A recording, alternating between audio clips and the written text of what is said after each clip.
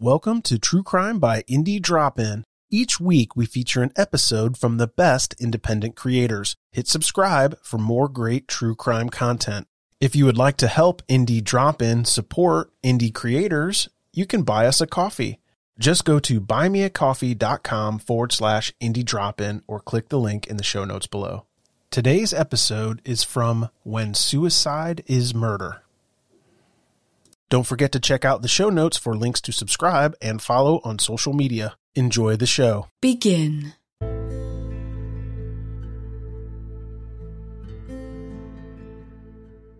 It is estimated that each year approximately 1 million people die from suicide. That equals about one death every 40 seconds.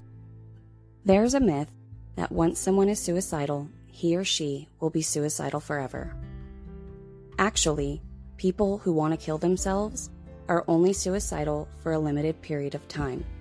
Mostly, it's because they want to escape a situation that they feel is just unbearable. If you think you know someone who is contemplating suicide, the best thing you can do is talk to them about getting help and see what you can do.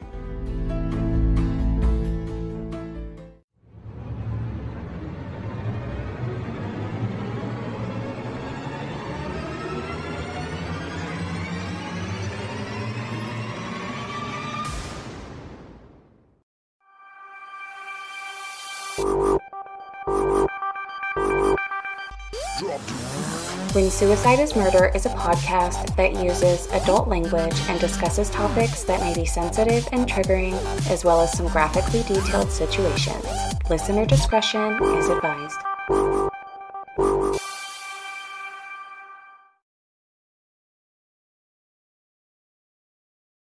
Welcome back to When Suicide is Murder. I'm Jill Starr.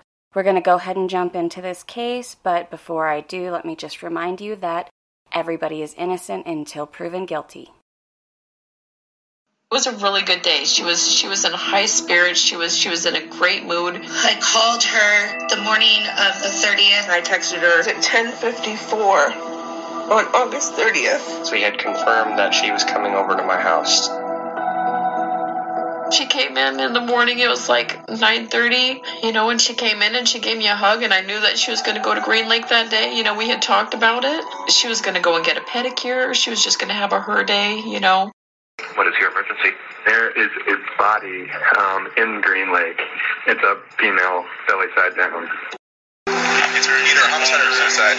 They found her floating in the water, so fully clothed with socks, no shoes. The zipper to her vest was all the way up to the neck. It's weird though, right? This case takes place at Green Lake in Seattle, Washington. Some details can't be elaborated on at this time because it is considered an ongoing investigation. Autumn Lee Stone was born August 14, 1996, and passed away Friday, August 30th, 2019, just 16 days after her 23rd birthday, leaving behind two sons, only ages 3 and 5 weeks old. Autumn Stone was described by her friends and family as someone who was always smiling. Her smile, in fact, was absolutely stunning. I went on her Facebook page and I can tell you that she was gorgeous. She was a gift to her parents, an extraordinary soul making her way through life and spreading joy and love to everyone. Autumn was a bright young girl with a love for life, family, friends, and most of all, her children. She went out of her way to help others before herself. She had a love for music of many genres, anywhere from Patsy Cline to Bob Marley, Linkin Park, and Shania Twain. At about 12 years old, she had helped her mom and dad through a divorce. She kept the peace between the two of them by showing them how much they were loved, no matter what the hard times brought. Her mom said that if it wasn't for her, she couldn't have overcome her battle with alcoholism. At some point, Autumn had to quit high school due to the ulcers from stress, but she eventually made her way to her diploma as her parents knew that she could and would. She was a beautiful, determined woman who could accomplish anything she put her mind to. On September 17, 2019, she welcomed her second son into her life with her fiancé, Tyler Washington. She wrote in her journal a little prayer telling God her sons were, quote, my whole world. She asked that he continue to surround them with love and angels, and ended it with an amen. She had known Tyler since she was a child, but they had lost touch. They found each other again in 2017 and ended up finding love in each other and getting engaged to be married that September. She was happy and in love and full of joy with this new addition to her family that they created. Autumn and her fiance were living at home with Autumn's grandparents. She was gearing up for her wedding, enjoying her own little family, and was saving up to buy a house. Late in the evening on October 21st, she left her newborn son with his father Tyler, and at that time the baby was sleeping. She was only gone less than 15 minutes, a quick trip down the road to Jack in the Box. When she got back, she was thrown into a chain of events that would spiral out and eventually lead to her untimely death. Her 5-week-old son was limp, barely responsive, and gasping for air. Her grandparents and Tyler were tending to the baby and waiting for help to arrive. He was taken to Seattle Children's Hospital, and they reported that he had to be resuscitated twice. His injuries were broken ribs and brain damage. He had severe swelling on the brain that left him with seizures. Unfortunately, Autumn's grandparents were upstairs when the incident happened and did not see it themselves. Doctors that treated the baby reported that this was not an accidental injury, and just like that, Autumn's babies were taken from her. And just 9 days later, she was taken from them forever.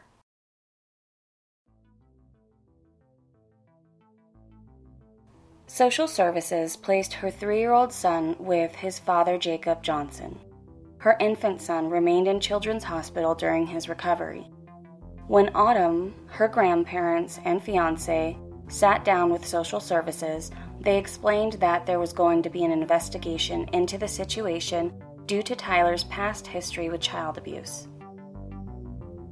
What Autumn was learning was a shock to her. Tyler had never told her of his previous conviction of child abuse. In 2014, her fiancé, whom she loved and trusted so much, was sentenced to 5 years in prison after failing a polygraph and pleading guilty. He told the police that he just snapped. This resulted in him severely shaking his then 1-month-old daughter with the previous partner. He said he only wanted her to stop crying. He had caused permanent brain damage to that baby and was released after just serving 2 years of that 5-year sentence. I don't understand how the two incidents can be so similar, but yet he claims that it was an accident. It's also very telling that this piece of shit never told Autumn what had happened. He was getting ready to have a baby with someone that he couldn't even be honest with. He claimed to Autumn that he didn't actually hurt his daughter and that he never told her because he was worried about acceptance into her life and that of her family's. Although Autumn claimed to Social Services that she had never seen Tyler act violently, she still canceled her wedding plans, broke off the engagement pending the investigation, and told Tyler to move out of the house. And what a smart girl, because that would be the first thing that I would do to protect my children. If there was any way that she was going to get them back, she knew that she was going to have him out of the house so that they could come home. The denial of child abuse and failed polygraphs regarding both children as well as a guilty plea on the first one hang in the air like old stale meat. Charges were never filed for the second case of child abuse due to insufficient evidence, because nobody actually seen anything happen. That week was really tough for her. It was full of inquiry from the police. They collected evidence from her home. She spoke with lawyers and had countless phone calls with Social Services discussing everything that was just vomited into her life. Despite all that, she texts her dad saying, "I know it will be a long process, but I have faith that eventually I will have my babies back with me."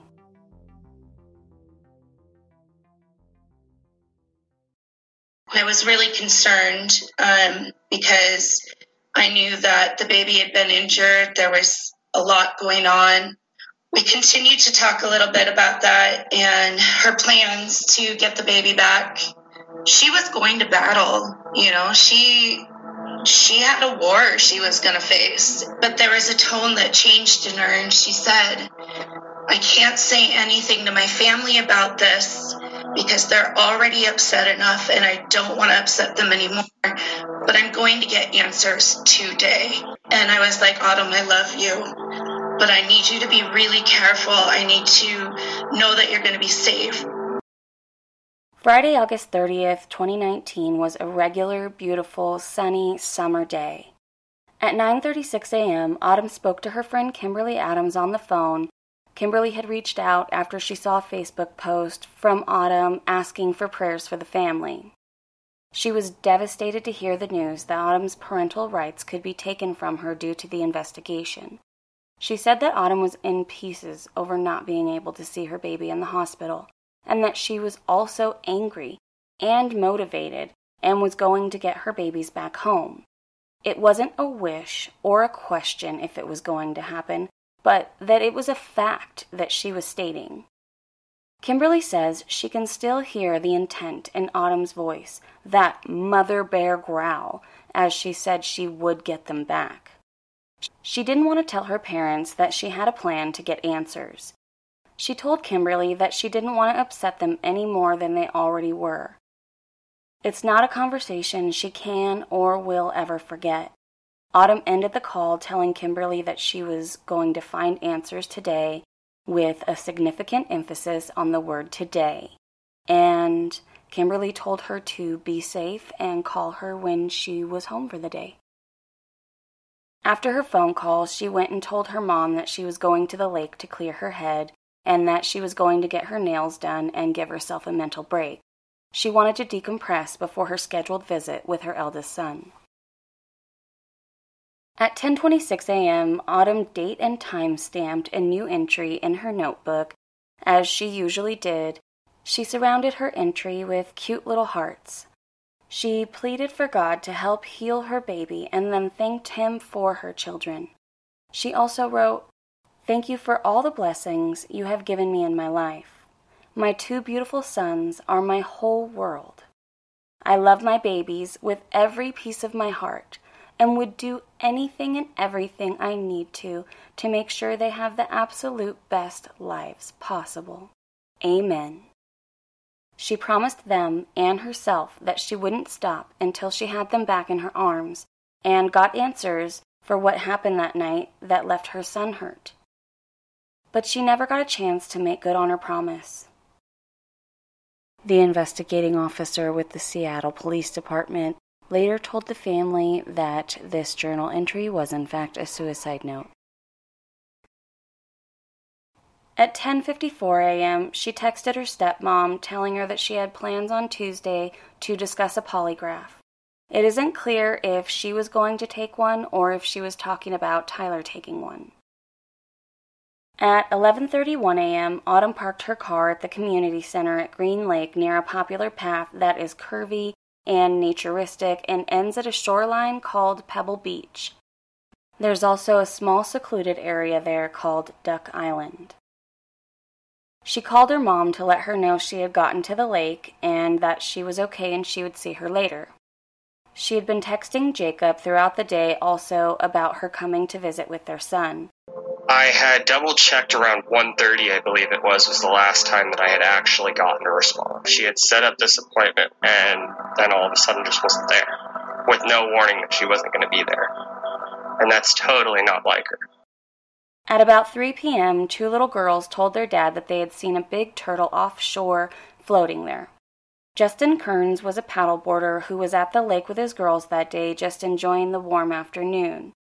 He boarded out to where his girls had seen the turtle to get a closer look. He noticed that it hadn't moved in about 30 minutes.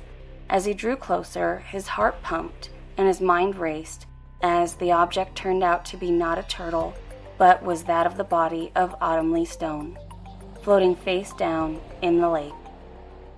After checking for vital signs, he rushed back to shore to call 911. What is your emergency? There is its body in Green Lake. It's a female, belly side down. Police arrived at about 4 p.m. and waded out to Autumn's lifeless body about 20 yards off the shore. She was fully clothed, including her socks, but no shoes. They discovered that her vest jacket was zipped all the way up to her chin. They wanted to start CPR efforts, so they tried to unzip the vest, and it was so tight that they had to force it down. Underneath, they discovered that there was something around her neck. They were shoelaces. They were tightly bound and knotted and twisted about 4 times, and they were so tight that they were about a half-inch deep into her skin. Lieutenant McCassam with the Seattle Fire Department said that they were in fact knotted so tight and so deep that they had to end up cutting them off just to try to help her. Autumn was strangled and somehow ended up in the water. There was no water in her lungs or her stomach. Therefore, she had to have ended up in the water after she had already passed. It was already 4 p.m., and the time of her actual death is estimated to be between 12 and 2:30ish. But we know that Jacob says he received a response from her at about 1:30, so that gives maybe about an hour window. Her phone was found in her pocket and had been damaged while submerged in the water. After checking the area, they did find Autumn's shoes. They were tossed about 20 feet apart. It was obvious that it was meant for them to be quickly discarded. One was found at the bottom of a bush and visible. The other one was not visible, and they actually ended up having to search for it and found it inside a different bush, in the vicinity of what they believed to be the crime scene. They were not far from where she was pulled from the water. They were missing the laces. This poor helpless girl was in fact strangled with her own shoelaces. The on-scene investigators claimed they couldn't figure out if it was murder or suicide. Here's a small clip from the body cam. The audio is very hard to hear.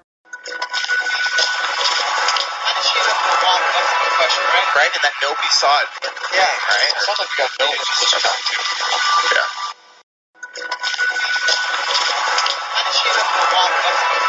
Right, and that nobody saw it. Yeah, right? It sounds like you got nobody. Yeah. If you couldn't hear it, it says, "How did she end up in the water?" That's a good question, right? Right, and nobody saw a damn thing, right? I don't know. Doesn't seem right. Doesn't seem right. Yeah. Even a firefighter who was on scene and helped pull Autumn from the lake said that in all his decades of work, he had never seen anything like this. He was baffled at how she could have even gotten into the water. The Seattle Police Department claims that there were no drag marks or signs of a struggle, and that's why they closed the case so quickly as a suicide. We completely and literally have zero homicidal marks that we look for. Nothing that indicates homicide done by another. Nothing at the scene, and I know that this is hard to hear. As the homicide detectives, we use the victim's body as a evidence canvas. Okay, we just have to, yeah. Right? Because the victim tells me things when they themselves can't. The victim's body. We found nothing of any evidentiary value that we can use. Nothing that indicates violence done to her by another, and nothing at the scene. So, being totally honest, we're kind of stumped. We have nothing that indicates homicide, which is why we have to ask these questions. We've looked everywhere. We're still looking, and we're going to continue to look. That's the only thing that I can tell you at this point, is that we will continue to look into this. That makes no fucking sense to me. So, I go to the lake, I take out my shoelaces, toss the shoes in a couple bushes because I don't want to be an obvious litter bug, and then I bind and tie the laces and knots around my neck so tight that they choke me to death. And after I die, I then neatly zip up my jacket vest because I'm cold on a warm sunny day, and then I calmly walk into the water. I had to do it this way just to be absolutely sure that my lungs would be clear so that no one thinks I accidentally drowned. This is the spot where I have to stop and say, what in the actual fuck? The Seattle Police Department gave a theory that maybe she was in the water when she did it. Well, we can also throw that out the window like yesterday's trash. When you asphyxiate, you will always pass out first. The reported time between the beginning of loss of oxygen and blood to the brain and losing consciousness is about 7 to 14 seconds.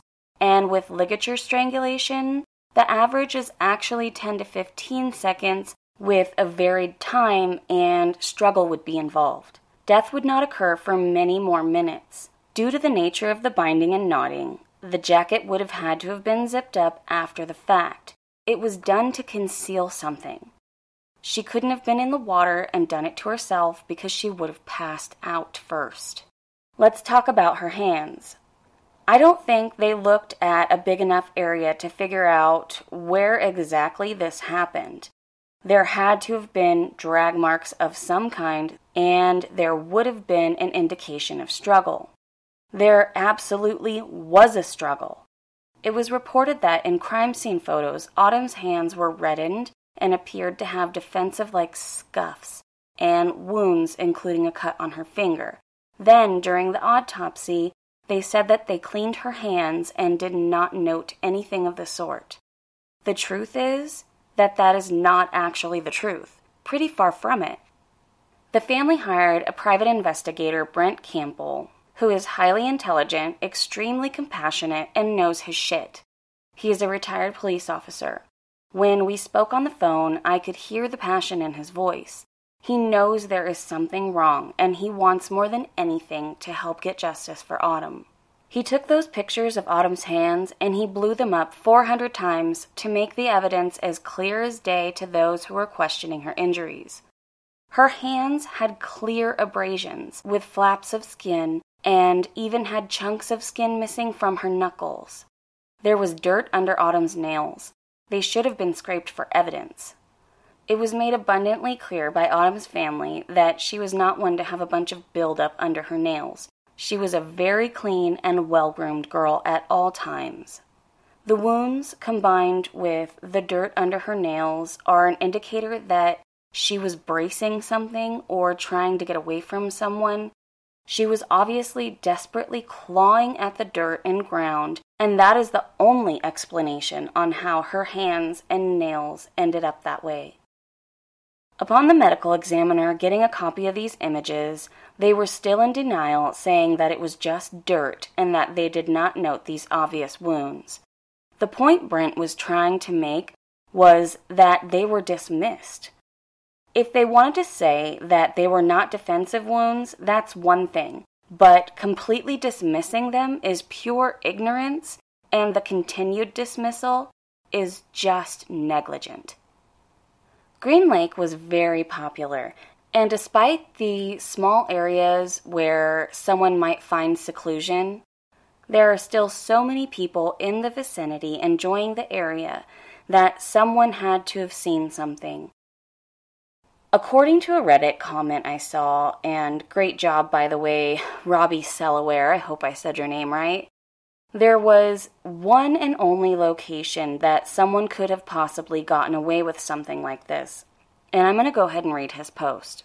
Robbie says that the one location where someone could get away with strangling someone is the exact spot where she was found. If someone were planning on attacking a runner or a jogger, this area would be the most likely spot in Green Lake for someone to attempt it. You can sit in a nearby tennis court or on a nearby bench and watch for someone to walk into this area. It's also surrounded by a bend, so you could probably get away with snatching someone. I know from personal experience that this area was a place where people walking around the lake walked in order to either smoke cigarettes or marijuana or use other substances. This area is also just about 200 yards off of Aurora. Aurora is a notoriously sketchy thoroughfare and an area where meth and crack are frequently sold. People would frequently buy in the lower half of Aurora and then head to Green Lake, since the local neighborhoods are actually very active in watching for open drug use. If someone is on foot and buying in this area, they would likely traverse within the short distance from where Autumn was found. So I find Robbie's post rather intriguing because after speaking with the private investigator, he also had mentioned privacy in this one particular area, this being pretty much the only secluded area where something sinister could have happened. There were a couple of discussions on Reddit, but everything is so recent that I don't think some people are paying attention to the fact that her socks were on without shoes. There were a lot of theories that she had taken her shoes off to wade in the water, maybe. But they are forgetting that you would also have to have no socks if you're wading in the water.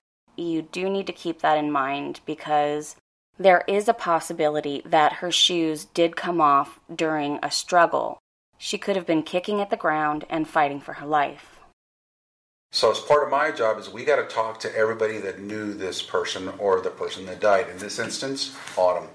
Okay, so we got to try to talk to anybody and everybody who might know what she was doing on Friday, who she might have talked to on Friday, where she would have been going on Friday, all of that stuff. And by doing that, it kind of gives us a bigger picture, basically like a global picture of what she might have been doing moments before she died. So that way we can determine, is this, something that we need to look at or was there something going on? The ex-fiancé, Tyler Washington, didn't learn of Autumn's death till a couple days later.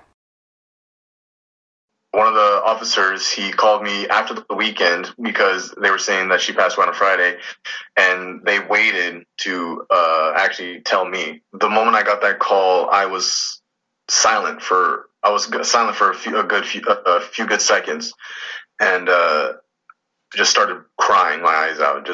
I was shaking. I couldn't eat or sleep. It was a terrible day. They actually didn't give me much detail. They just said that she passed away and that they found her floating in Green Lake. He was questioned and released without much concern from the police department. His mother corroborated his alibi that he was home with her all day and further stated that he would have no way to get to the lake because he didn't drive. I know there was something about Tyler having a suspended license, and welcome to life where people drive on suspended licenses all day long. What I'm saying is that people find a way to get shit done. He did come in willingly to the police station for an interview, arriving only about 45 minutes after he was called and told about Autumn's death. All right, just go ahead and have a seat right over here. I'll leave this door open for you. Have a seat right over there. Let's see here. This room is being audio and video recorded, okay? Alright. He also willingly gave over his phone for a data dump to be analyzed. I've had that feeling that they were going to consider me, yes, but there was no way that I was in Green Lake while I was, getting settled down in Bellevue. You do know, though, that we live in a world now, all of us, you, me, my partner, everybody nowadays, we live in a world that is a modern, electronically surveilled world, right? So, if we start looking for surveillance cameras all over where she was found, we're not going to find any video of you and her together. That's correct. You won't see anything. There won't be any video anywhere of you and she together at all. None. Okay. They still asked me a couple questions. They still took my phone, searched it, and after that, they just said I was good to go. They claim to not have found anything suspicious, although his phone location data was missing from August 10th moving forward. They have cleared him as a person of interest.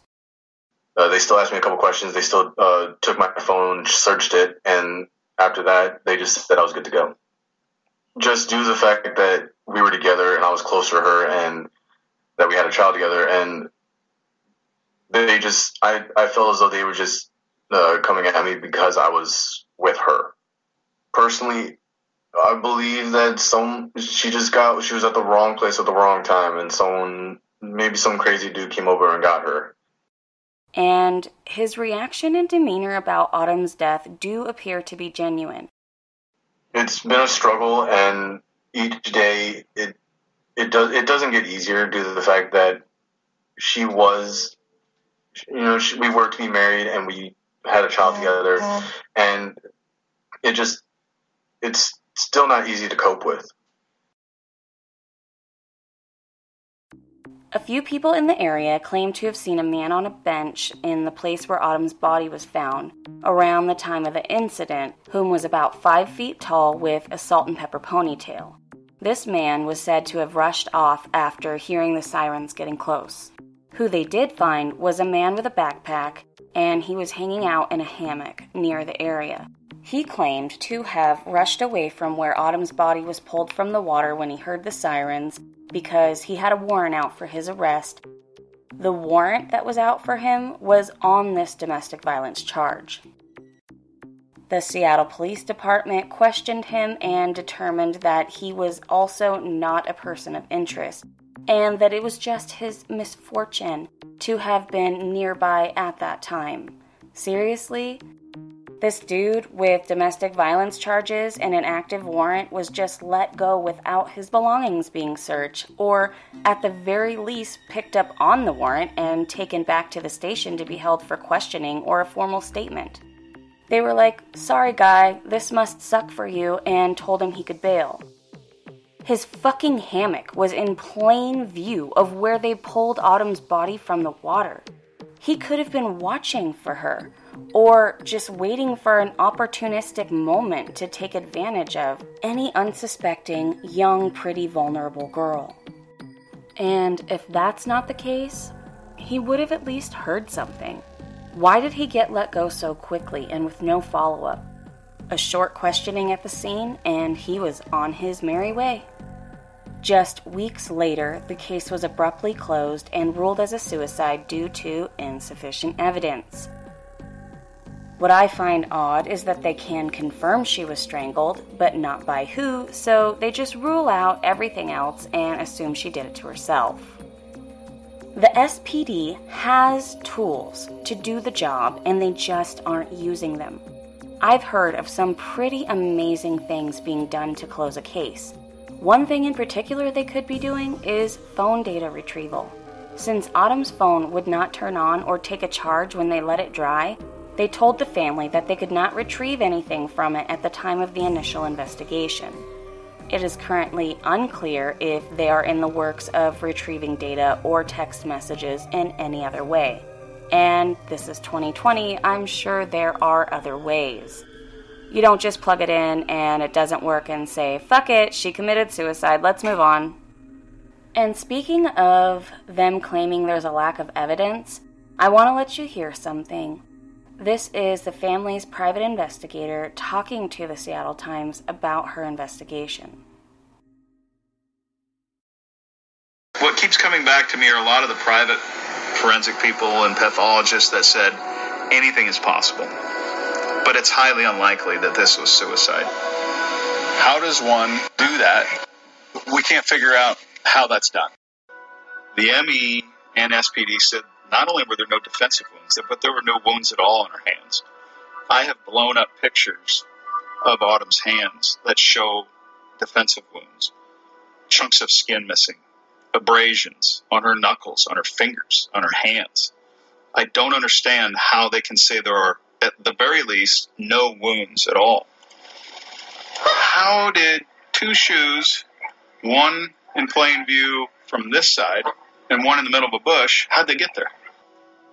There was a physical specimen of sperm on a glass slide at the medical examiner's office. It never got sent in for DNA analysis. They hadn't sent shoes, shoelaces, coat, and then the glass slide that had the physical specimen on it. It's shocking to me that there was a person at the scene of Autumn's death who had a warrant that they could have detained him on and questioned him further, but they just allowed him to leave. Thank you. There's another person of interest that there's a lot of questions that have to be asked that haven't been asked. There are many things in an investigator's role that should have been done that weren't. to find out if they were even located in the area of that day. Stories can be verified. Videos can be looked at. It's a very populated place, even in the winter. We can't imagine that nobody saw or heard anything, especially on August 30th in the middle of the summer, in the middle of the day. Did you catch the most important piece of evidence that is in there that they are not tending to? This would thoroughly piss me off. She had DNA on her. The DNA was from a vaginal swab. Remember I was telling you that Autumn's little baby was only about 5 weeks old? Anyone who has had a baby knows that the doctor recommends waiting at least 6 weeks before becoming sexually active again. Autumn only had ever had 2 boyfriends in her entire life. She was not promiscuous or caught up in anything weird. Her body was still healing. That being said, we also know that the medical science will tell you that sperm can only survive in a vaginal cavity for up to 6 days at the very most. She hadn't seen Tyler since he was kicked out, and that was 13 days prior to the autopsy. And again, she was barely healing. We can't confirm that she was even active right before Tyler left. The timing is just off, so even if the DNA was found due to a consensual encounter, it's heavily important to find out who that DNA belongs to so we can determine when and get a clearer picture of what happened. Autumn hadn't left home alone or been out of sight of anyone in her family until that day. This encounter happened that day and most likely at the lake. So when and who and why are they not testing the DNA? The case was closed so fast that the DNA slide just sits there in the ME's office. It has been over a year, and the longer it sits, the more potential there is for something to get fucked up in some way, damaged, lost, or who knows. I'm not saying that I think that they are incapable of holding on to evidence. I'm saying that shit happens, and in such a weird situation, you would think that someone would give a shit enough to just process the fucking DNA already. The SPD claims that they never received the slide. The ME claims that the SPD never asked for it, nor came and got it. I don't understand. Does someone need gas money?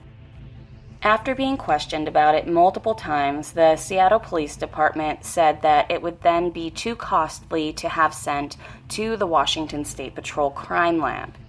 The private investigator Brent offered to pay for the analysis. Then they changed their tune, saying that they didn't want the chain of evidence to be broken, blah blah fucking blah. So, swipe my fucking card and go get 'em done, boys. What's the issue?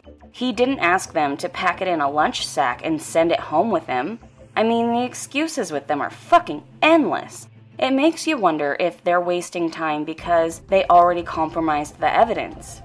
That is a possibility. There has been no voiced legitimate reason as to why they haven't tested it. None. The one thing that's going to get them a step further in this case is just sitting around waiting to be cared about. There is a lead there in that evidence. You know, one of those tools I was talking about. It's right there in their lap.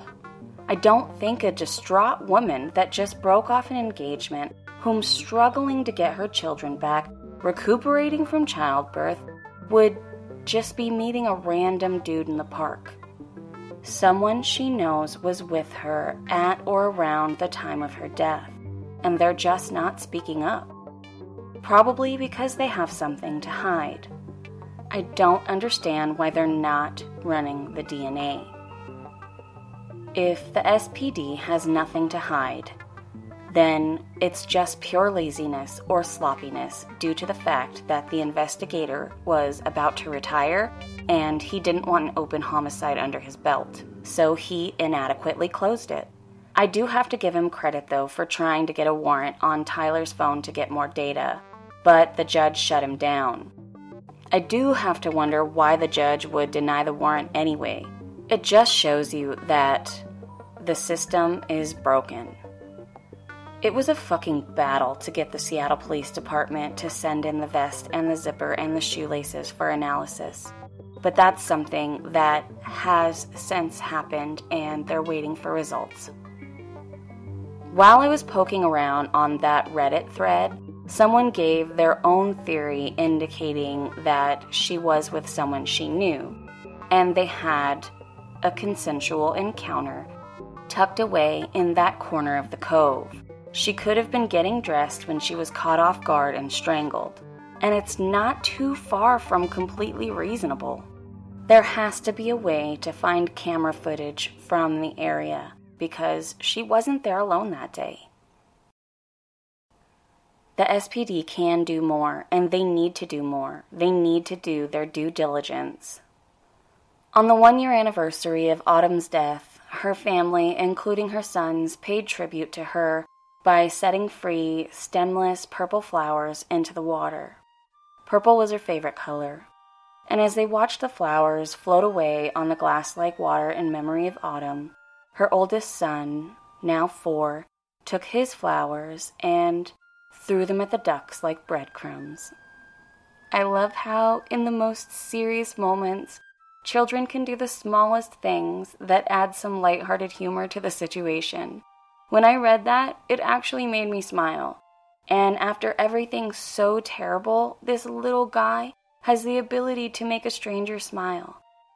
Both boys are currently well cared for. The family is doing whatever they can to stand by them and get answers about their mommy. Autumn's family is still seeking justice, as it's been over a year now. They were counting on SPD to do a proper investigation, and later was told that the case was just closed. The case was closed due to a lack of evidence and ruled as a suicide.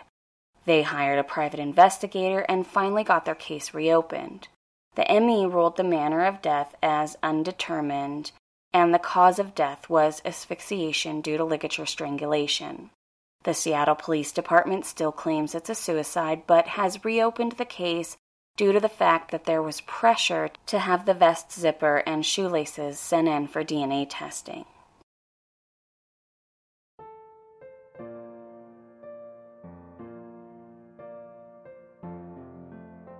The thing that's really going to help them is public attention and pressure from the public. The Seattle Police Department needs to hear that we all have a voice for Autumn Stone.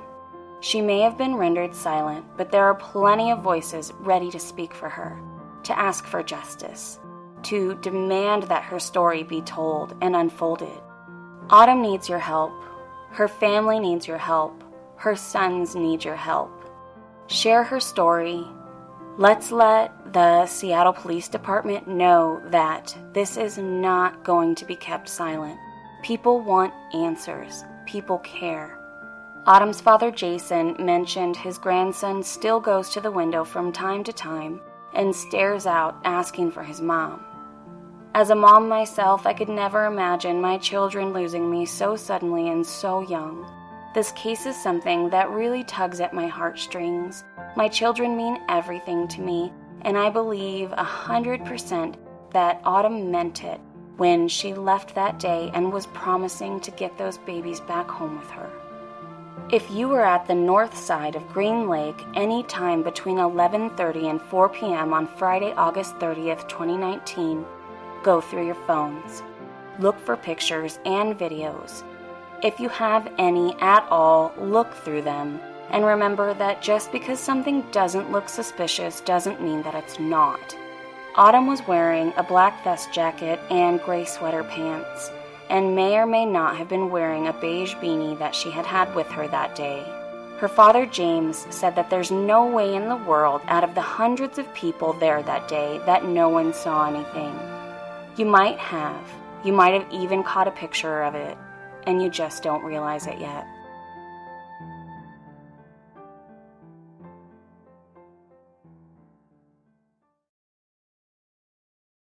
You can submit tips to greenlaketips@seattletimes.com or call the Seattle Police Department's homicide tip line at 206-233-5000. I have to say that the Seattle Times did do a kick-ass job on the article called Undetermined, and that's where I got most of my information. I will be linking their article on Autumn's blog post on my website if you want to read their layout and watch their videos. If you want to see photos of Autumn, look at the case report, or any of the video clips or articles I used in my research, suicidecrime.com. Use the drop-down on the right-hand side and click All WSIM Episodes. Everything will be listed under Autumn's name.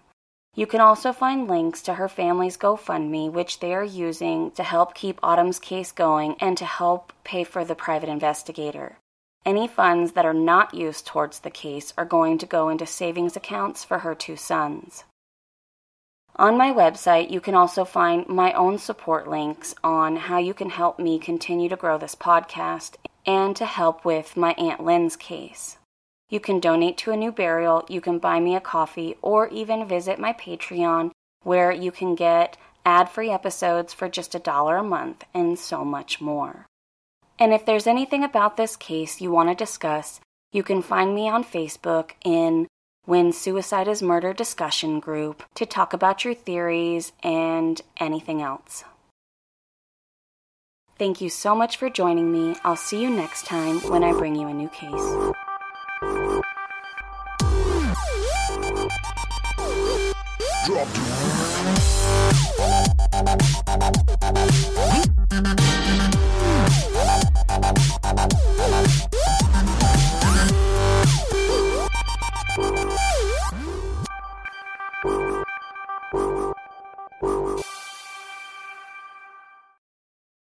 Thanks again for listening to True Crime by Indie Drop-In. If you would like your show featured, reach out to us at Indie Drop-In on all social media or go to indiedropin.com. See you next time.